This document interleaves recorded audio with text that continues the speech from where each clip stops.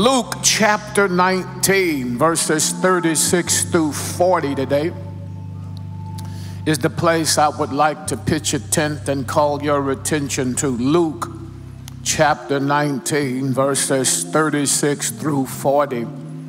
I'm reading from the thundering diction of the King James Version of the Scriptures. Here is what the Bible says.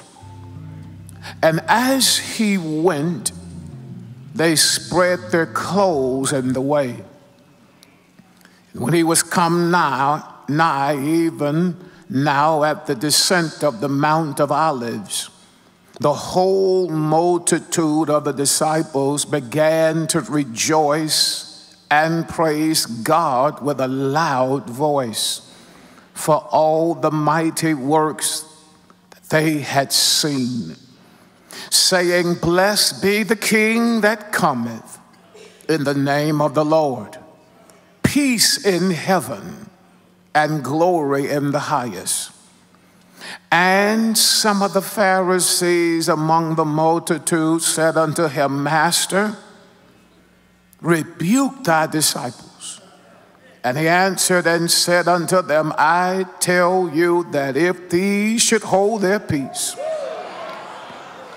the stones would immediately cry out. Say amen for the reading. Grab somebody by the hand that you love and you like and you don't mind touching. If you don't want to touch them, you shouldn't have sat by them. We got enough space. Find somebody's hand to hold, look them in the eye and just say, neighbor, I know God loves you. Tell them, I've got proof right now. He's letting you hold my hand. Tell your neighbor, he has been so good to me. Tell them, say, neighbor, the preacher needs your prayers and all of your amens. Today's sermon subject, these folks think I'm stone crazy. Find another hand and tell them they think I'm stone crazy. The grass withers, the flower thereof fades. The word of our God shall last and stand forever. Thank you, ushers. You have done so well. Thank you, choir. You may take your seats. Dr. A.P. Gibbs, in his book, Christian Worship, Our Highest Occupation, takes the time to pin what he says is the difference and definitive of three Christian disciplines that we all share: prayer, praise, and worship. Gibbs says, Pastor, that the occupation of the soul with what it needs lends us to prayer. Pastor Anderson, he says, praise is the occupation of the soul with its blessings that have come from God. But he says worship is the occupation of the soul, not with what it needs, and not praising God for what he does, but simply thanking God for who he is.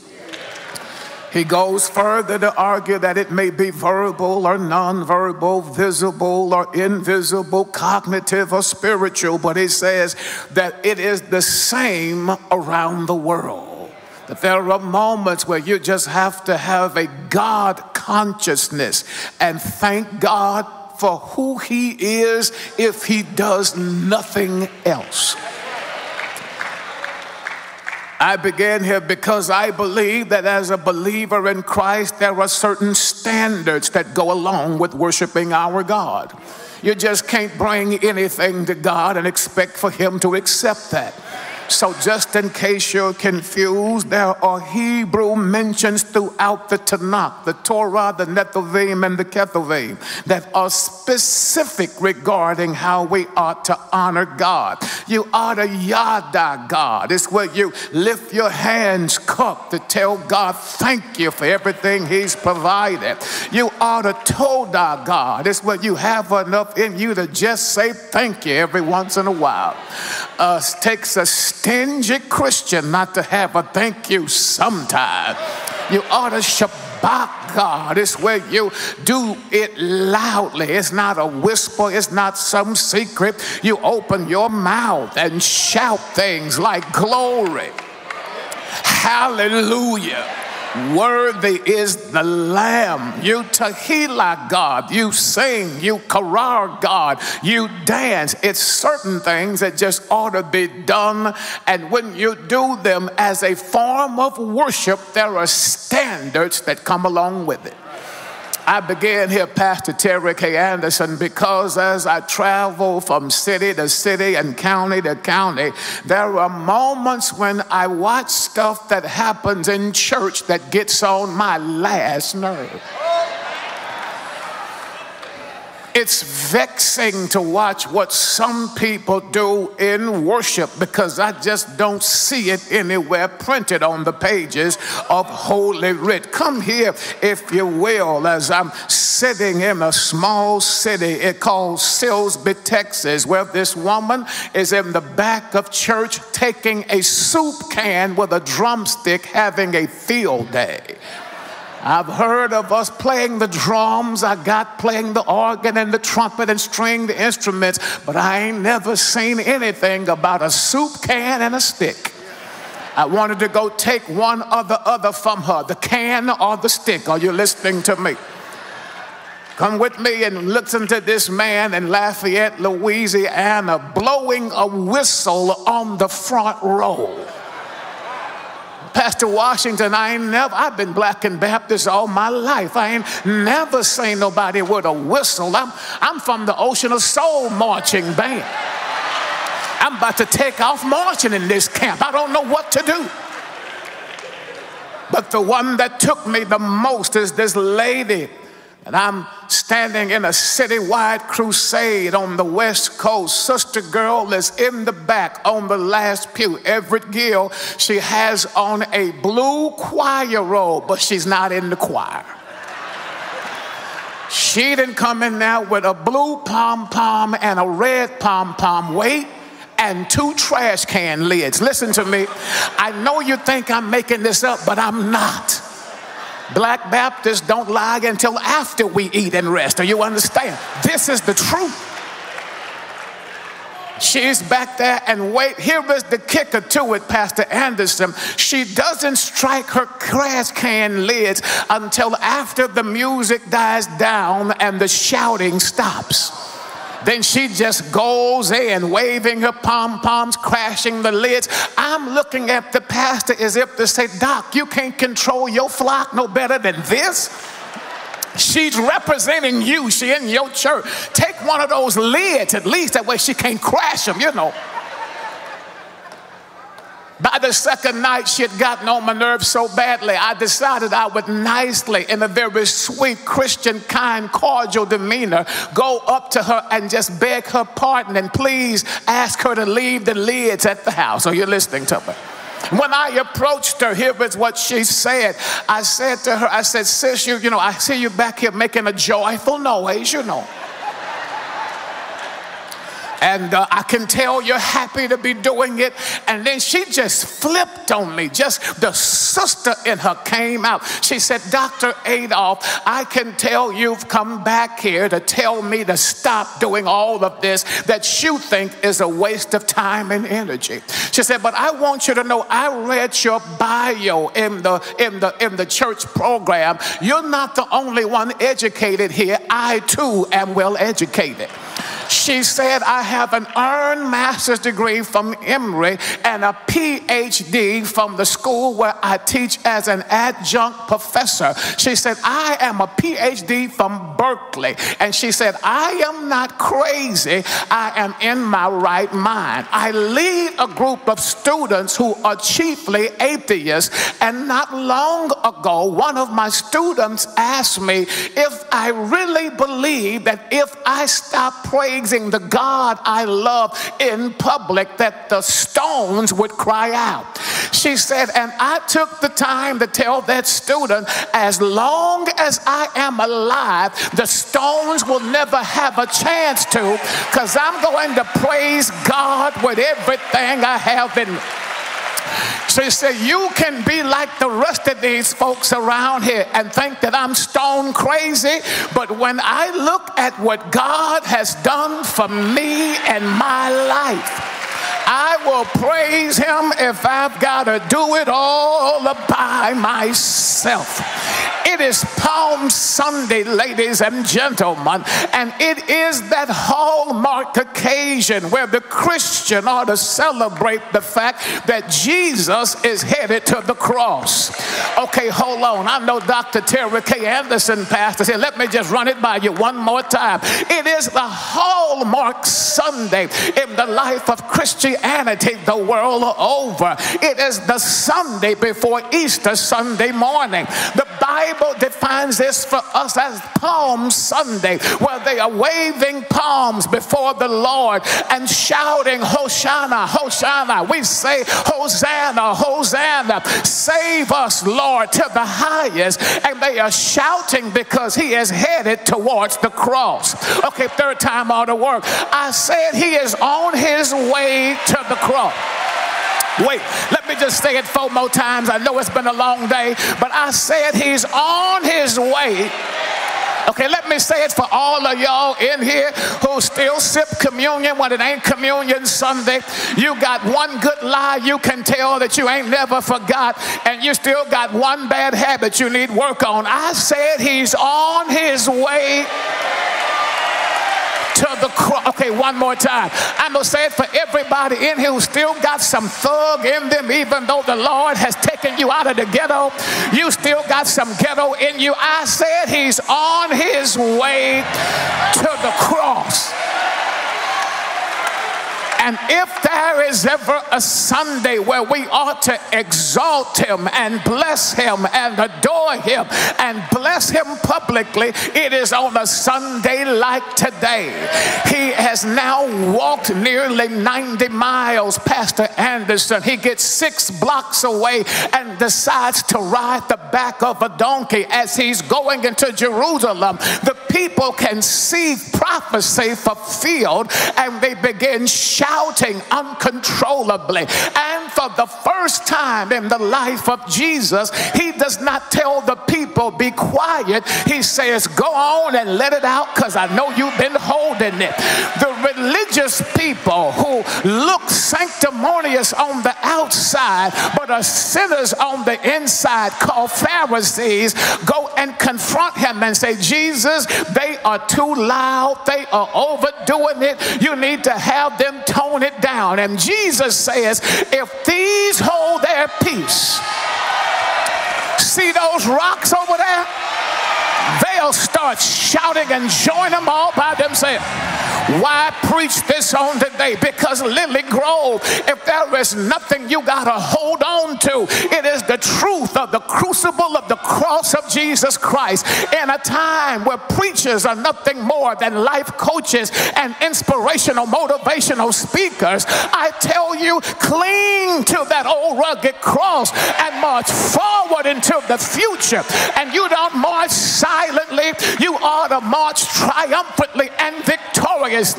In fact, brothers and sisters, I say to you, if you have never gotten happy in church, the next 2 Sundays are your shout cue.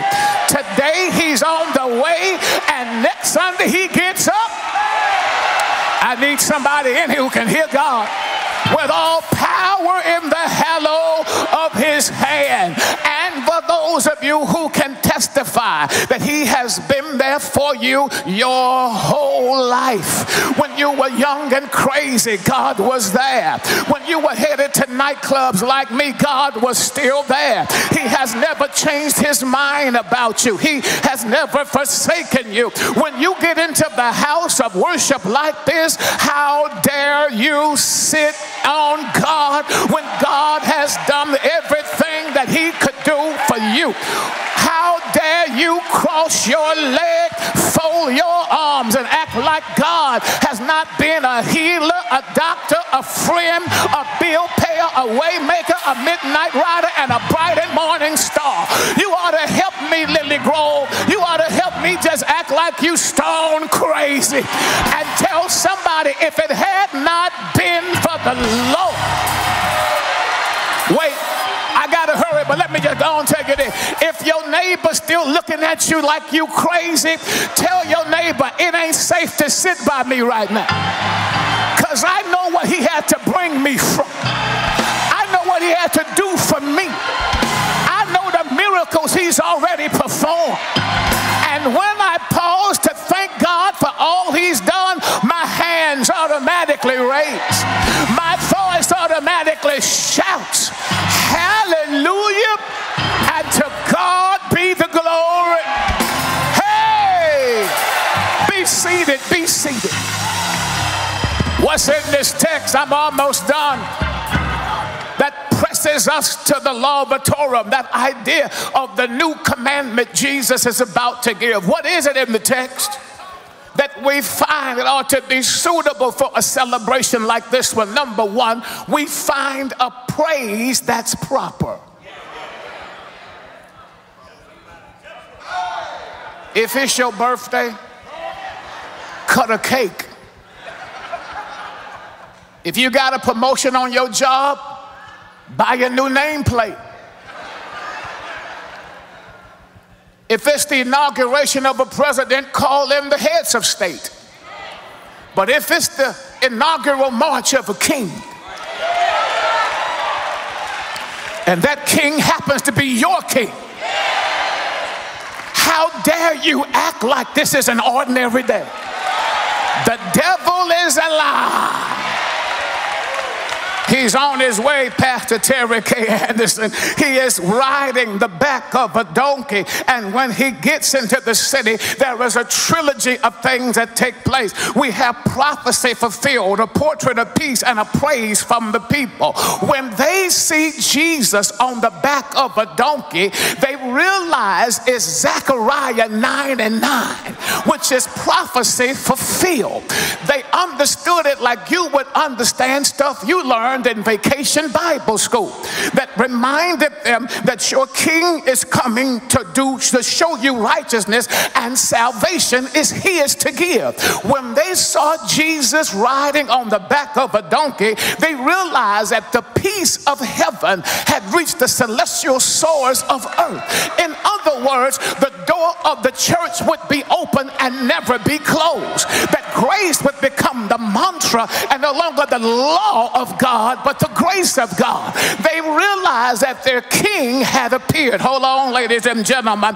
And that sparked a praise in the people because the promise was now present.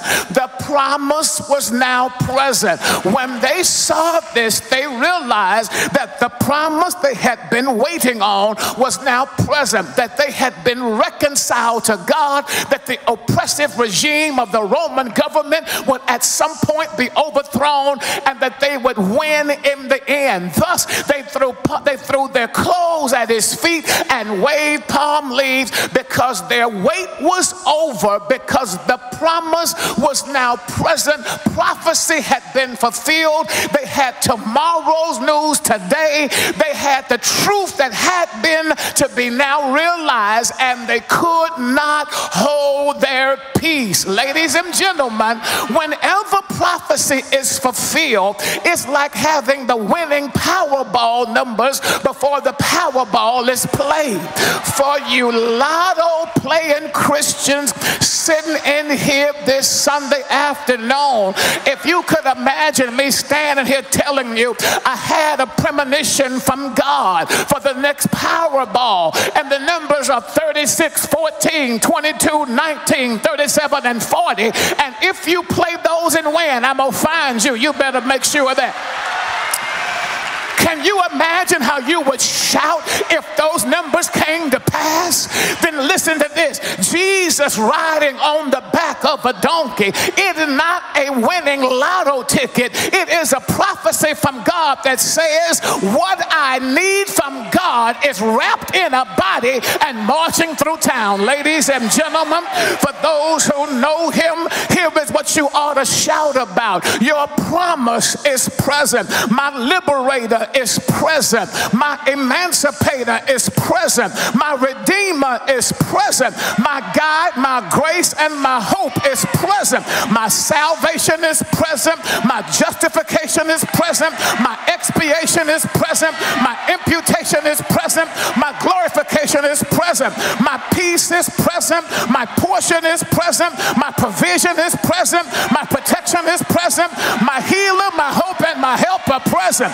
My Lord is present. My God is present. My Christ is present. My life is present. And my joy is present. Who am I preaching to? You ought to tell your neighbor, what I need is present in Jesus Christ, and he is headed to the cross to die for me right now.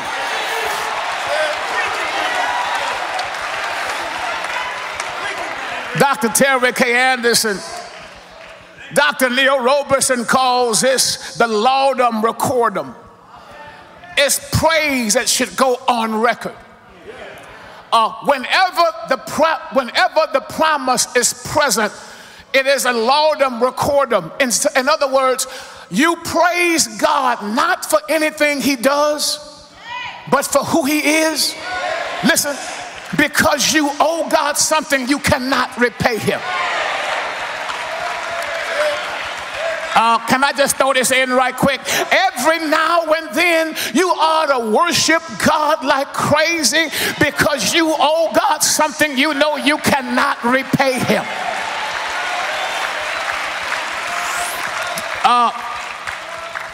Mark 14, there's this lady whose name is Mary, who gets to the house where they're reclined and about to eat dinner.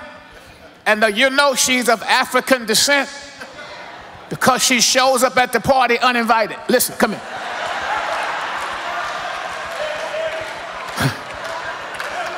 She ain't on nobody's guest list. She just showed up with this alabaster box of spikenard. She breaks the box and pours this ointment all over Jesus. She perfumes the parameters. The whole house smells so wonderful. But here is why she does it. She knows that she owes him something she cannot repay him. There are people here in this cathedral on this 64th anniversary who owe God big time. 2 choirs have sung, deacons have done devotion, and some of y'all ain't moved one muscle. And I say the devil is a liar. You ought to find something in you that says, because everything I need is in him, I'm going to bless him because my promise is now present. Hold on. Pastor Anderson, I'm riding to the house the other day. I got off early. I'm going to put on some gym clothes. I'm rushing to the house, and I see a little boy in our neighborhood. In Buffalo, he might have been about 12, 13 years old, but he was running with a bicycle. Okay, you don't run with a bike, you ride it. Let me get y'all attention. So I'm finna go home, change gym clothes, and there's a kid running with the bicycle through the neighborhood. You don't run with a bike, you ride the bike. So I said to myself, oh my God, he's stealing. Y'all, I'm from Lakewood, 610 Northwest. If somebody running with a bike that came out of your driveway, are you listening to me? So I decided to go ahead and call the authorities. In my neighborhood, we don't do that. So I made the block, came back around, and Reverend Lewis, I discovered he wasn't dressed like a thief. He had on a helmet, elbow pads, and knee pads. Okay, listen, if you ever been ganked, you don't wear that kind of stuff. You're just trying to get off and run.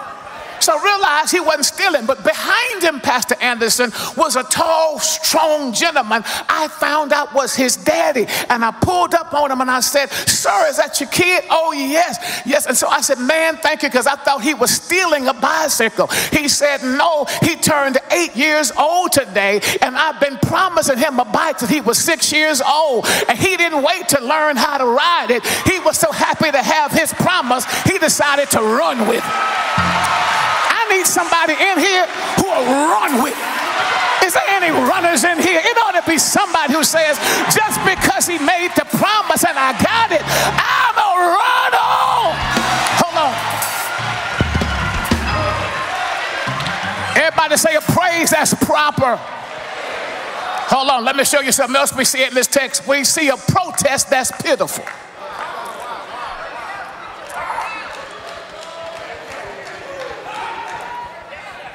There are always people in the act of worship who protest those who decide to honor God properly. There are some folk who will scroll, look at their watch. I always want to ask Pastor Anderson, what you come for? You can scroll at your house. I figure if folk in the mall are shopping, people on the golf course are putting, and folk at the bowling alley are bowling, if you're in church, you may as well do some churching. Isn't that common sense? However, there are those who protest. It's silent, sick, satanic, and sinister. It's been going on a long time. It had its roots when the Pharisees saw these people praising God.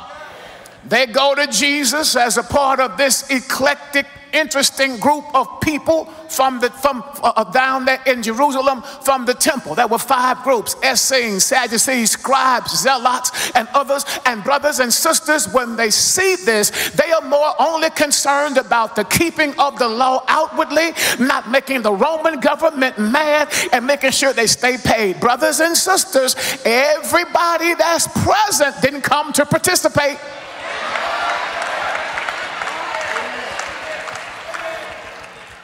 So they protest. They say, listen, Jesus, rebuke your Talmudim.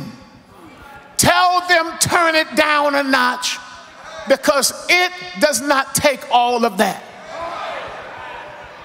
Jesus does not usher in the Messianic secret where he often would say, hey, y'all don't tell anybody. Jesus says, nope, on a day like today, I'm going to let them loose on y'all, because they've been holding it for too long. Can I ask, is there anybody here who was at the early service and at the second service and you at this service, but you've been holding at least one thank you the whole day? You ought to let that joker go right now just to make hell mad and heaven happy. You ought to just lift your hands and just say, I've been saved. Wait, hold on. Ain't nobody saving one. I need somebody over here that's been saving one for a while. You ought to just lift your hands and just say, just because I'm alive, just because I can, just because I got joy still in me. Wait, I think I should warn you. I think I should warn you, ladies and gentlemen, there will always be those who are silent. They do not wish to get involved. They don't want to see us praise God. Watch this. The Pharisees, Dr. Terry K. Anderson, are upset about the manner, the meaning, and the measure of the praise that takes place. They don't like the fact that they are throwing their garments at his feet. What significance is this? The tunic and the talent that they wear are now on the ground before him. It was a symbol that he was in authority over everything that they were there with. Brothers and sisters, here's what I've discovered. It's hard to get people to celebrate who he is before they submit to what he is. You can't celebrate it unless you submit it to it. Watch what happens. They get upset, Pastor Anderson, about the meaning of this, because they are submitted to him and his rulership, and they are upset about the measure of it. They are too loud. I don't know where we got this emotional stuff from, where you can only be silent in church and so loud. Brothers and sisters, when you think about who God is, heaven wrapped in a body, pulled off divinity, wrapped himself in humanity, came to walk on earth like us, gave up the praises of angels for the curses of men. How dare we sit on God on a day like today, when he could have let hell be your house, but he made heaven your new home. I need 50 of y'all in here who can hear God. Brothers and sisters, don't let the enemy rob us of this moment, and don't let silent protesters make you hold your peace. The Bible tells us how to handle protesters. If you are sitting next to a protester who has not clapped once, who has not shouted ever, and you feel like you are near the frozen chosen, and they can only clap or only do stuff at a certain time, let me tell you how to handle them. If you're sitting next to somebody who makes you say, if I get happy, they ain't gonna sit by me no more, here is how you get to them and make sure they never sit by you ever again. Here is how you handle those silent saints who are sitting right in your proximity, and they keep looking at their watch like, how long he gonna preach? I'm gonna preach long enough for the people around you to make you uncomfortable. I hope they get on your everlasting nerve. I hope they make you so mad you don't sit on their road no more. Here is how you handle them. It's a sincere, plausible procurement that sounds like this. When I was sick, you were nowhere to be found. When I was broke, I couldn't even get you to make me a small cash app loan. When I couldn't see my way through, you would ignore my phone call. But when you walked out, God walked in. When you dropped me, God picked me up. When I cried, God wiped every one of my tears. When I got diagnosed, he laid his hand on me. When I went through surgery, he woke me up in recovery, and I was still saved in my right mind. And when I look back over my life to think things over, I'm not going to tone it down. I am going to turn that bad boy up. Wait, I got some Bible to go along with it. Bartimaeus is sitting by the roadside. I'm just teaching the Bible. I'm through. Bartimaeus is sitting by the roadside. He can't see, but he can hear and he can talk. He hears a ruckus coming out the city. He says, hey, what's all that ruckus? He says, this dude Jesus from Nazareth, he's on his way to Jerusalem. He doesn't have a class for screaming or shouting. He doesn't have worship 101 or 102, but he got good sense. Here's what he said: Jesus, Master, have mercy on us. And the protesters near him say, Bart, you overdoing it. You too loud. Turn it down a notch. Isn't it interesting? Bartimaeus, when he shouted after them, was never told to turn it down. But now he's not shouting after them, he's shouting after him, and they got a problem. Tell your neighbor, this shout I'm finna give God ain't for you. You did not wake me up, and if you didn't wake me up, you can't shut me up. I'm gonna open my mouth and tell God how I feel about it. And I plan to protest by giving God more. I think we ought to do it. You ought to be like Bartimaeus for 30 seconds. Open your mouth and just shout, Jesus! I think there is power in his name. There is healing in his name. There is salvation. I think we ought to shout it one more time. From way in the back, you ought to open your mouth and just shout, Jesus! Somebody in here who knows his name up close, you ought to lift up your hands, open up your mouth, and just shout, Jesus!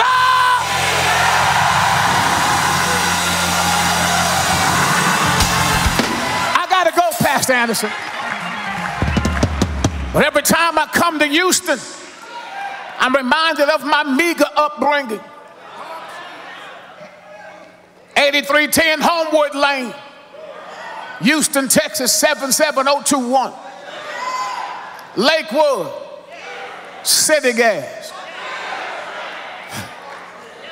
MB Smiley High School, class of 1984. My mama had children at home, Pastor, and she didn't let us have a dirty house with children there. I was the remote control, the vacuum cleaner, the sweeper, the weed puller. I need somebody who didn't pull some weeds one time, Doc. Just if you can talk to me, please. Now on a Saturday morning, she would put on KTSU radio station. Now, I remember my mother used to love Shirley's Season. She would tell this story about this man in church named Shouting John. See, John was in church. He would shout too much for the religious protesters of his day. And so they decided to convene and go out to John's house to tell him, we don't act like that in church. They said, listen, you shout too much, you run too much. And so John said, listen, you see that land you just drove up on? God gave me all of that land. So see those cars over there on the driveway? God bought me all those cars. He said, if I can't shout in your church, hold my mule, I'm going to shout right here. I need 100 of y'all who got a mule your neighbor can hold to tell your neighbor, if you're not going to help me bless God, get out of my way.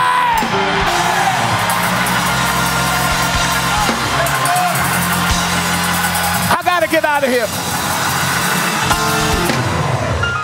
A praise that's proper, a protest that's pitiful. Watch this, a parallel that's powerful.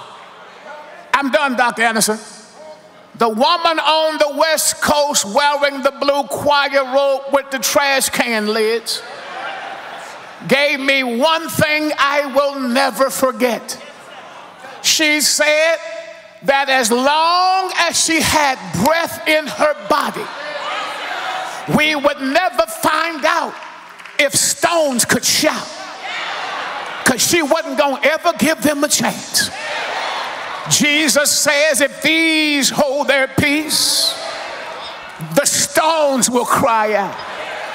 I know this is metaphoric, and it is true in the sense of he is the creator creation motif, that he can make a donkey preach. He can make wine without grapes. Help me, God. He can make the bitter waters of Mara sweet. So, I mean, if he could do all of that, he could make a rock do a holy dance. I got you. But you know, Dr. Anderson, I started thinking, if a rock could talk, what would he say? God help me. If a rock could articulate, what would the rock say for everybody around him to hear? Maybe the rock would simply say that he's Daniel's stone hewn out of a mountain. Maybe he would say, the Lord is my rock, my fortress, and my deliverer, my God, my strength, in whom I will trust. Maybe he would shout, he is my chief and cornerstone. Maybe he would say, he is my sure foundation. Maybe he would say, for who is God save the Lord, and who is the rock save the Lord.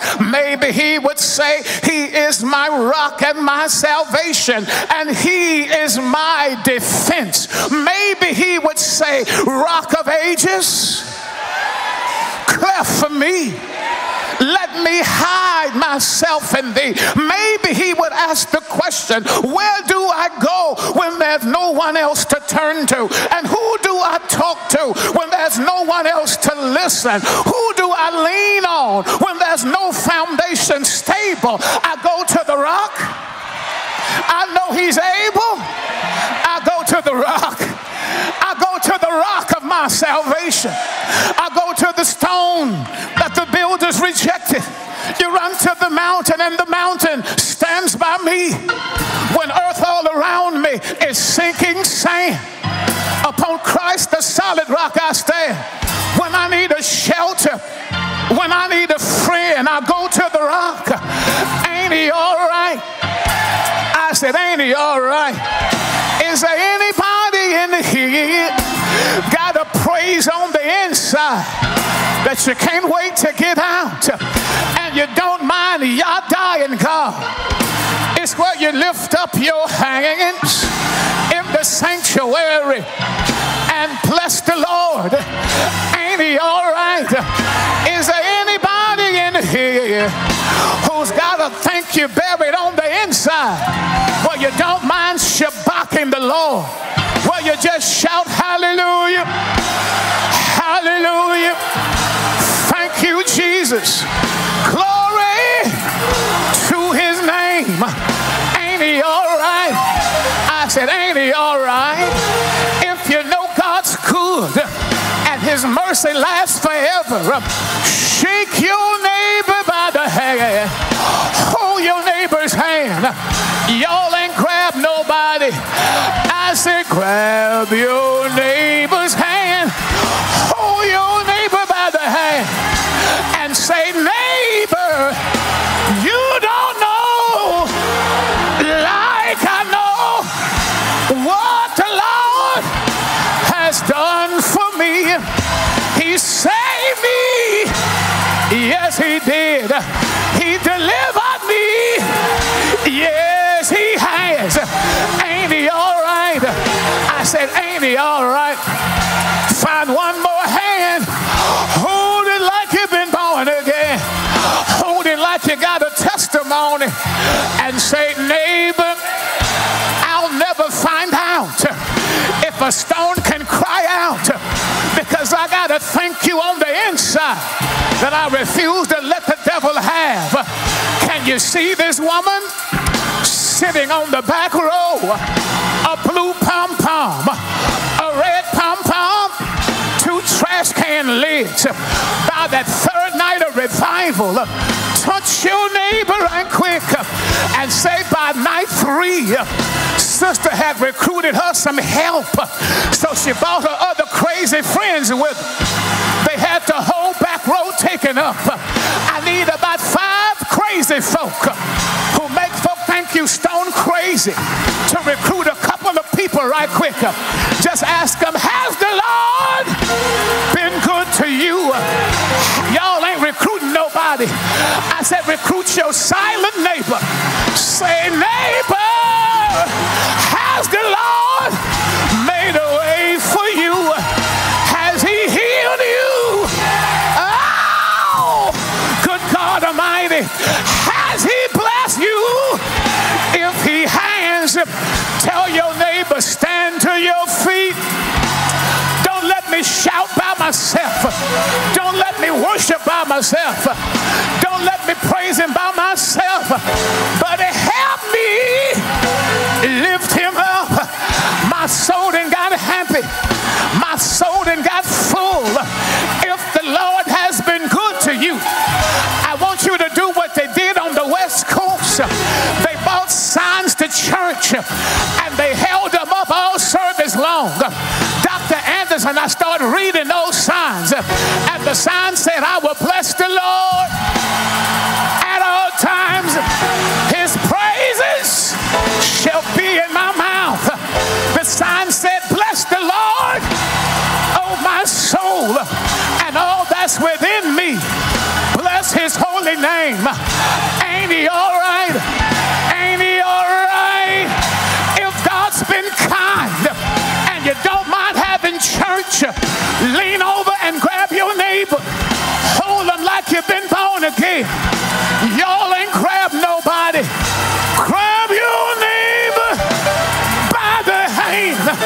I say, grab your neighbor by the hand. Say, neighbor, help me bless God. Help me bless God.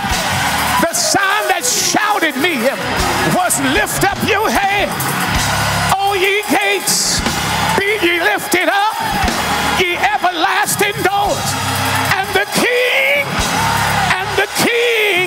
shall come in. Who is this King of glory? The Lord strong and mighty, the Lord mighty in battle. Who is this King of glory? The Lord who fights my battle for me. Has he ever done it for you? If he's done it for you,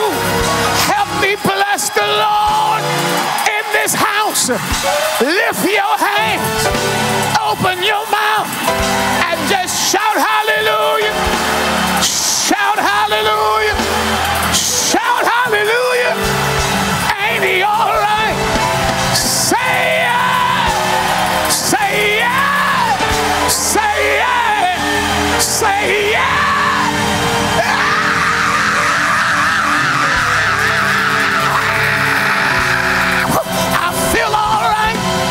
I said I feel all right.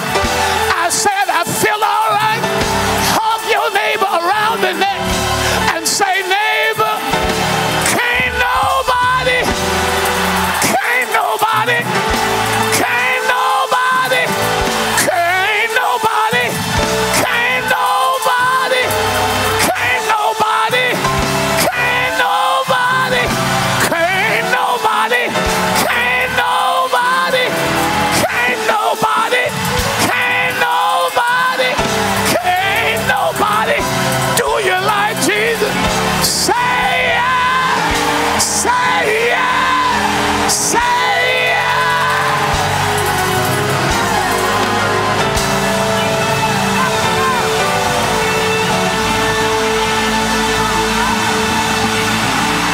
Just to make the devil mad. I'm through, but my soul is happy. Look at your neighbor and say, neighbor, open your mouth and shout, yes, Lord. Open your mouth and shout, yes, Lord. Open your mouth and shout, yes, Lord. Yes, Lord. Yes, Lord. Open your mouth and shout, glory. Open your mouth and shout, glory. Open your mouth and shout, glory. Glory. Glory. Open your mouth and shout, worthy. Open your mouth and shout, worthy. Open your mouth and shout, worthy. Worthy. Worthy.